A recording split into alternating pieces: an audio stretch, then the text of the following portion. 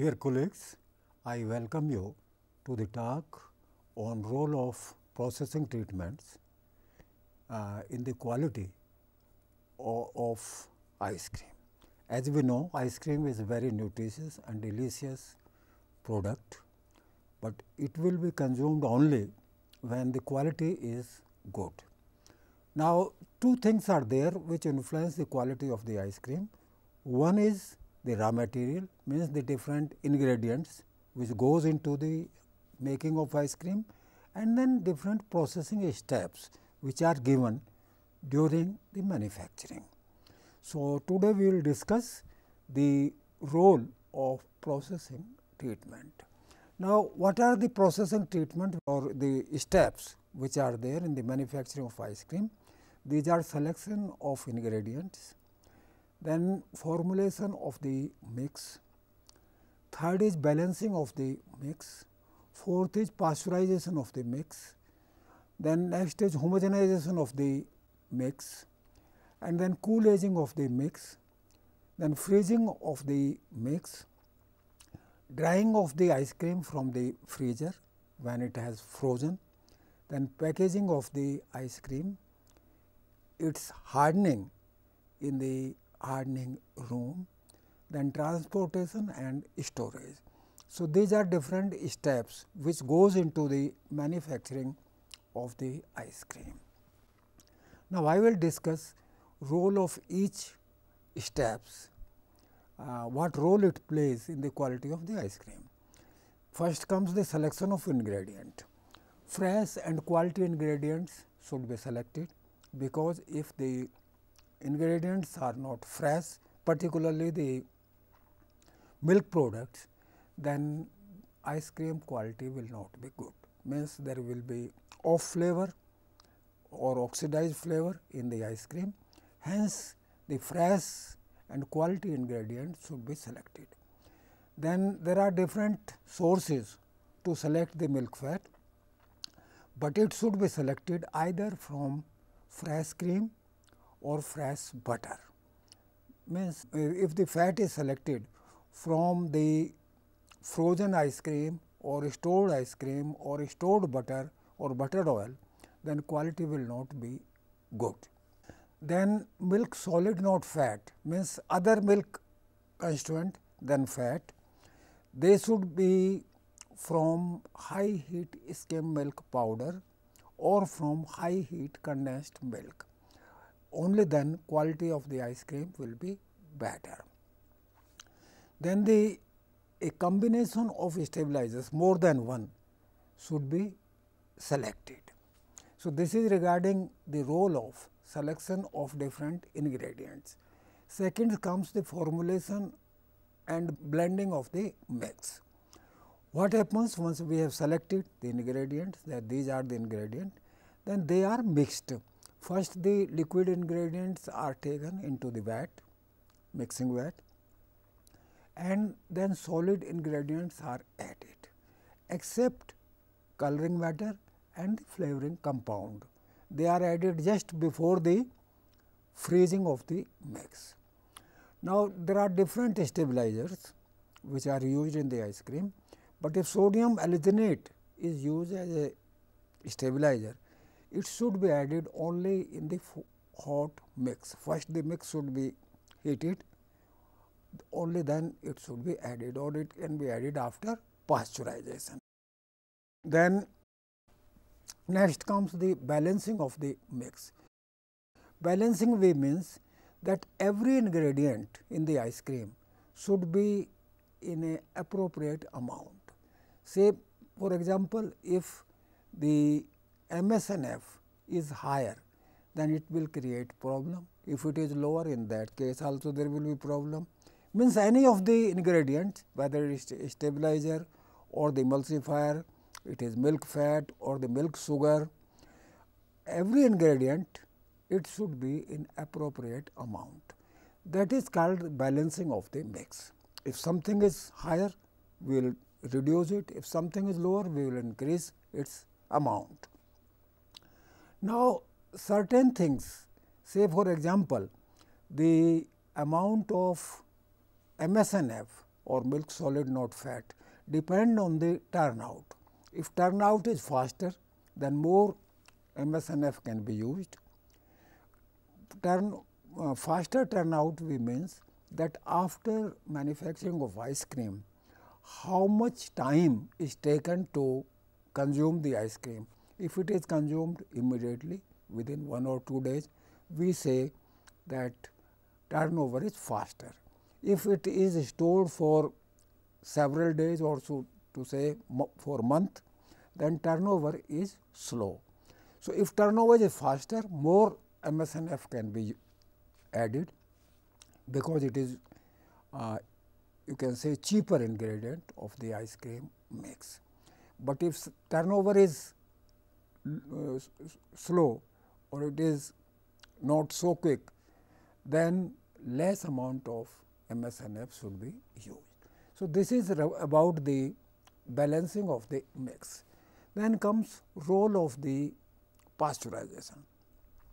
Once the mix has been everything has been mixed, then we take the mix to the pasteurizer plant, where it is heated at 78 degree centigrade or 80 degree centigrade for 15 minutes.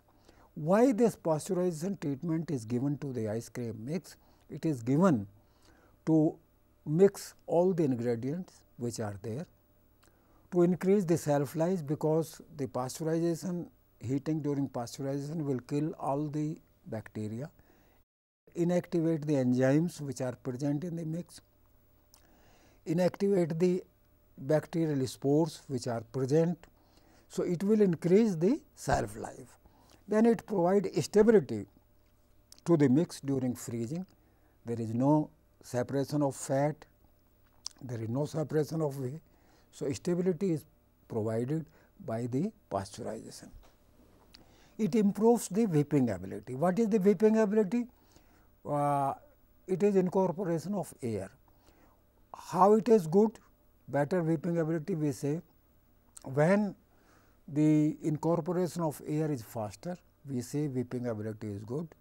If it is in the form of small air cells, we say whipping ability is good. And when the maximum overrun which can be obtained is higher, we say whipping ability is good. So, the pasteurization improves the whipping ability of the ice cream mix. Then it provides a smooth body and texture, prevent coarse texture and prevent sandiness. Sandiness is there in the ice cream.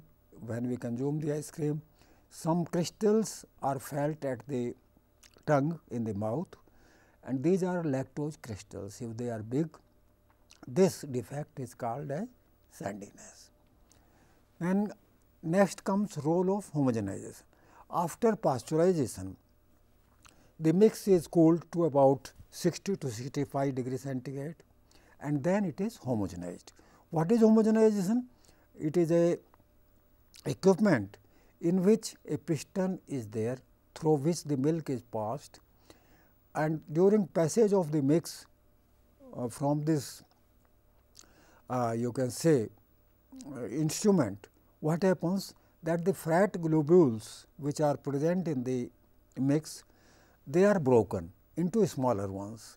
So, the fat will not churn or the globules will not form you can say combine together, and butter grains will not be formed.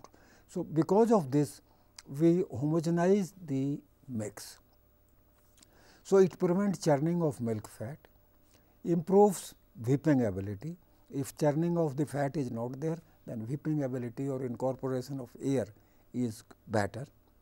Prevent sandiness in the ice cream and coarse texture, sandy and coarse texture it prevent.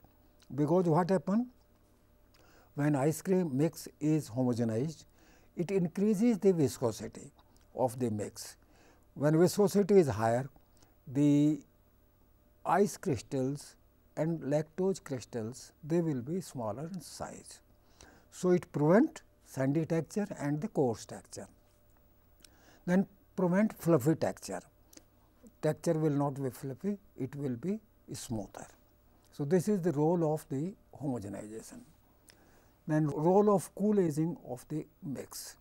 Next step is cool aging. After homogenization, the mix is stored at very low temperature, say at 2 degrees centigrade or minus 2 degrees centigrade temperature is kept, and it is stored to about 4 to 6 hours. Earlier the practice was to store the mix for 24 hours or so at this low temperature, but now with the, you can say, advancement in the processing, means the new freezer, the continuous freezer have come. So, now the mix is cool aged for about 4 to 6 hours at 2 degrees centigrade. Now, what is the role of cool aging? The role of cool aging is to provide stability to proteins. The milk proteins which are there in the mix, they will get stabilized, because they will absorb water, and when hydration of the protein is there, they become more stable. They will not coagulate or they will not denature. Then prevent churning of milk fat. The cool aging, what happens, that when the mix is cooled and it is aged at that low temperature, then most of the fat is converted into solid fat. Liquid fat becomes solid, and when whole of the fat is in the solid form, the churning will not be there, or you can say breakdown of the fat globules or formation of butter grains will not be there. So, it prevents churning of milk fat. It improves the whipping ability. When churning of milk fat is less or very low, then incorporation of air will be good, it will be faster, and it will be in the form of very small air cells, and the maximum overrun which can be attained will be higher. So, the cool aging improves the whipping ability of the mix, and it provides a smooth texture to the product. Then role of freezing of the mix. Now, what is freezing? When the mix is cool aged for 4 to 5 hours, then it is taken and it is taken into the freezer, where the temperature is decreased continuously and the air is whipped into the mix. So, this we call freezing of the mix. Two things are happening together simultaneously. One is the temperature is being decreased and air is being incorporated.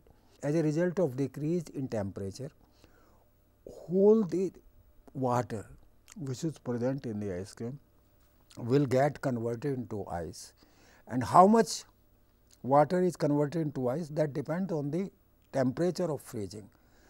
Lower the temperature, more water will be converted into ice, and also the duration of freezing. Longer the freezing, more water will be converted into ice. So, freezing convert the water into ice. The fat globules, they become drier. So, fat, it will not be liquid, but it will become solid.